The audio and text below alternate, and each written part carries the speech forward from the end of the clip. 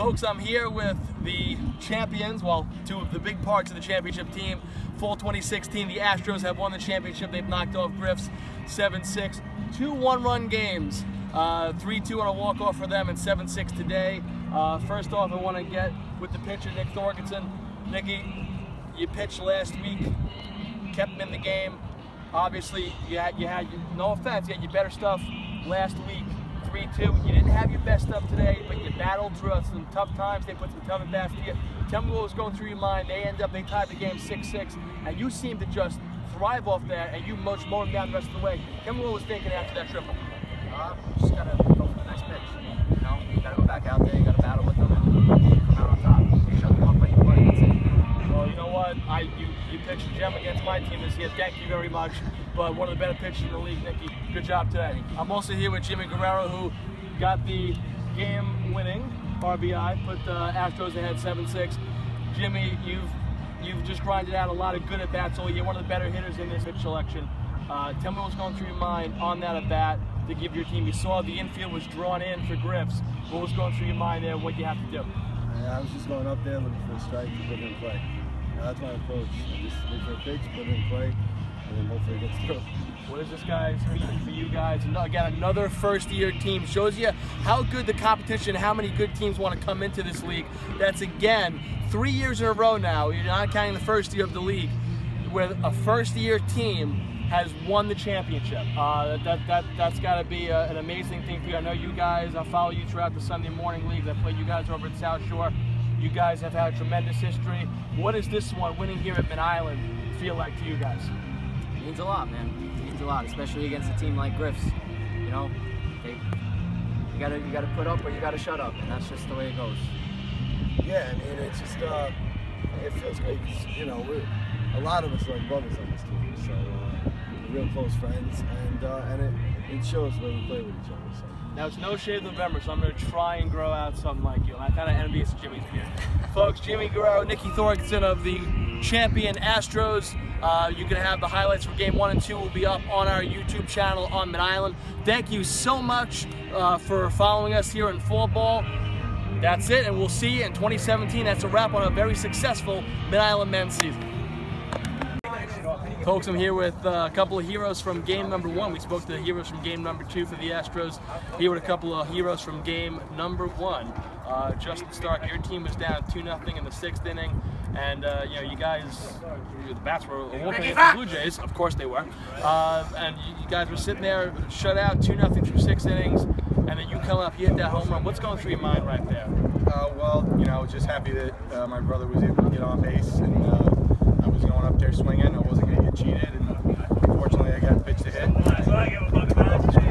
know what? You kept this Astro team alive, down by 2, tying up the game. That was a hell of a shot, Justin, by you. I want to bring in Tommy Kane in here. Of course, he's repping the award-winning Line Drive Academy. Tommy, walk off. You got the game-winning hit in game number 1. Tell me what was going through your mind. You've had a lot of big at-bats against some big-time pitchers we know over the years. What was going through your mind in that situation? I mean, any at-bat is important. I knew I had a few bats early in the game. I never hit the ball really well. So I knew I was going to get a big one at the end, and I was happy to go through. Was there a certain pitch that you were specifically looking for in that at-bat? I mean, first and second, doesn't want to get the bases loaded. Had to come with some fastball or something like that, straight pitch, and I got one, and I happened to get a hit. Well, Tommy, thank you so much. It was a big part. Walking off of them, that was huge. Folks, we're going to try and get maybe some more, we'll try that next time.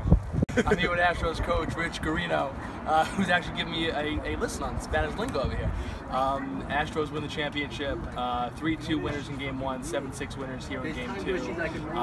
You lost 1 game all year, well, 2 games all year, count the playoffs, but a successful season. What was going through your mind this game? You knew you were going to be able to have Thorgenson come back. What were you expecting in this game to win the game?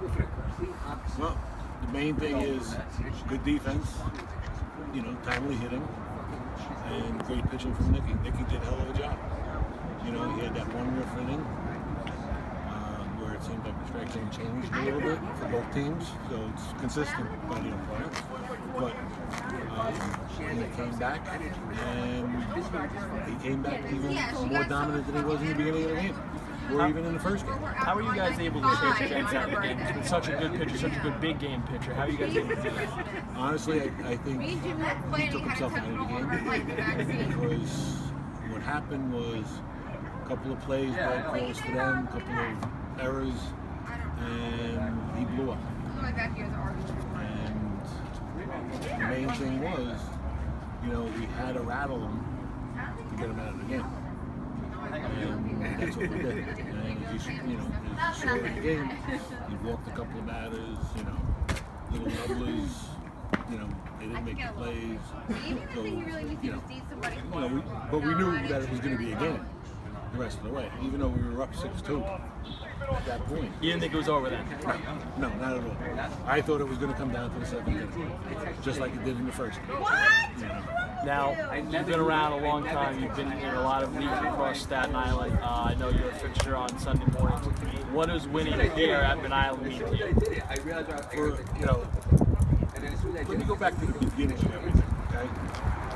After we lost to the Astros in the PM in the playoffs, Jimmy and I sat down and we were talking and said, you know, you got good pitching.